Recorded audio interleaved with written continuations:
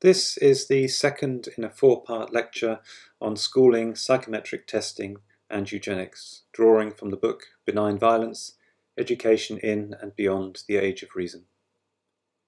In this second part, I will explore the further development of intelligence testing and the hypothesis of intelligence. Following Binet, who developed the first intelligence tests in the early 20th century, there were two hypotheses about what intelligence was. The measured intelligence of an individual was either, it was hypothesized, a single attribute, or it was the accumulated effect of diverse factors. Charles Spearman, a member of the Eugenics Society, advanced the former hypothesis, arguing that intelligence is a sort of mental energy. He labelled it G. The Binet-Simon tests had come very close to measuring this underlying brain power, Spearman argued. However, all tests are complicated, he claims, by more specific factors which he labelled S. These are special abilities that help in some tasks but not in others, unlike G, which helps in all tasks. The strategic advantage for Spearman of his two-factor theory of intelligence was that it neatly explained the profound difficulties involved in designing a perfect intelligence test, that is, a test that measured pure G. The two-factor theory of intelligence also had something important to say about more conventional tests of scholarly attainment. It seemed that even school examinations tested for G to varying degrees. Indeed, Spearman reported that school disciplines could be arranged according to the hierarchy of their saturation by G.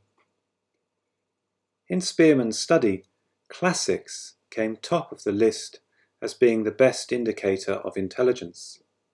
Mathematics was ranked below English and French. This reflects the disciplinary prejudices of the day, where the classics, which were taught at more elite schools, were seen as the highest discipline in the school hierarchy. Spearman was triumphant. To quote, "Here," he wrote, "would seem to lie the long-wanted, general, rational basis for public examinations." End quote. It was now possible, he argued, to defend high marks in Greek syntax as a good indicator of G, and therefore it was a reasonable test of the capacity of men, and this is quoting Spearman again, it was a reasonable test of the capacity of men to command troops or to administer provinces.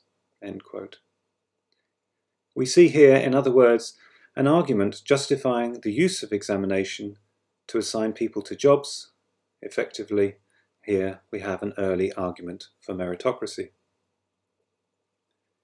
It was now feasible, Spearman contended, to objectively measure the extent to which public examinations reflect underlying ability.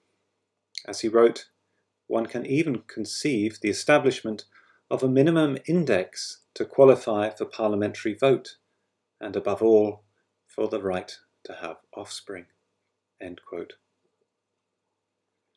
The liberal philosopher John Stuart Mill made a similar point decades earlier, suggesting that only the better educated should be allowed to vote. Any man should be allowed to qualify for this privilege, Mill argued, if, to quote Mill, he can prove that in spite of all difficulties and obstacles, he is in point of intelligence entitled to it. End quote. Still, a unitary or single scale for the measurement of intelligence was lacking. Subtracting the recorded mental age from the actual age on a Binet-Simon test provided a measure of apparent mental delay, but it was limited in that children of different ages could not be placed on the same scale. They were not comparable. You could only compare children of the same so-called mental age. What was required was a relative measure. Here, a division of the mental age by the chronological age would provide a relative rather than an absolute measure of disparity. This relative measure could then be compared between individuals of different ages. William Stern made this recommendation in 1912. He called this ratio, mental age divided by chronological age, the intelligence quotient. In 1916, Lewis Terman removed the fractional appearance of the ratio by multiplying it by 100. This brought into existence the modern IQ scale with which we are now familiar.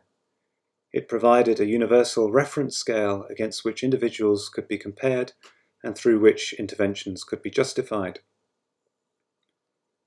The Binet-Simon tests were translated and popularized in the United States by Henry Goddard, a psychologist seeking to better identify those at the borderlines of apparent normality. This group, he claimed, had been the most difficult to identify. Eugenicists became particularly concerned as they felt that members of this group would go undetected and would, as Goddard claimed, be liable to become, as he felt, or as he feared, paupers, criminals, drunkards, and prostitutes. For this reason, Goddard justified identifying, segregating children in this group and preventing them from having children themselves in the future.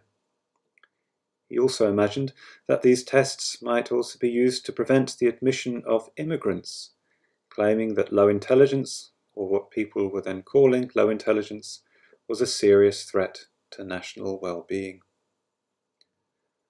A revision by the psychologist Lewis Terman, known as the Stanford Binet, was introduced in 1916 and soon became the benchmark against which subsequent intelligence tests were measured. It was standardized on 2,300 individuals and, unlike the Binet-Simon test, could be used for adults and in the measurement of so-called high intelligence too. This allowed testing to be extended to the entire population. Terman was optimistic that intelligence tests would soon become indispensable to what he called the educational engineer. He believed that those judged inferior by testing could be rounded up and institutionalized and certainly stopped from having children. He also claimed that the benefits to what he called industrial efficiency would be enormous and that it would virtually eliminate crime and poverty. You can see here just how much attention is being deflected from what others might see as the cause, at least of poverty, this being the evils of capitalism, state-sanctioned violence, and imperialism. We find so-called delinquency associated once again with mental deficiency. As Terman put it, all those judged to be feeble-minded are at least potential criminals, and every feeble-minded woman is a potential prostitute. End quote.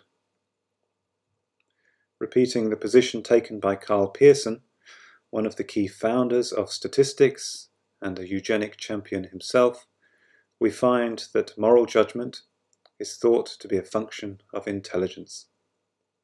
As Terman writes, morality cannot flower and fruit if intelligence remains infantile. Intelligence is not the blind following of a social impulse. End quote. So, as Terman and many other apparently rational men in his position decide, morality is the product of rational calculation. Morality is now a function of the newly developed concept of intelligence, and the most intelligent, as measured by their own systems of measurement, are people like Terman.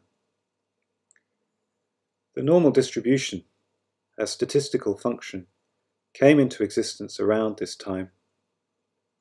Indeed, as a hypothesis, it was first developed or applied to the idea of mental energy by Francis Galton, the founder of eugenics. According to the normal distribution, those of superior intellect are in a similar proportion to those of a vastly inferior intellect. They are comparatively rare and therefore are rather special.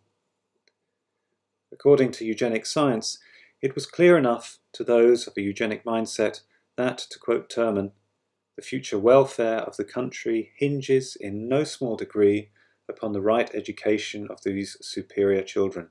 End quote. From the perspective of early 20th century eugenics, these superior children also must be identified. As Terman argued, here's a quote from Terman, "Through the handicapping influences of poverty, social neglect, physical defects, or educational maladjustments, many potential leaders in science, art, government, and industry are denied the opportunity of a normal development. The use we have made of exceptional ability reminds one of the primitive methods of surface mining.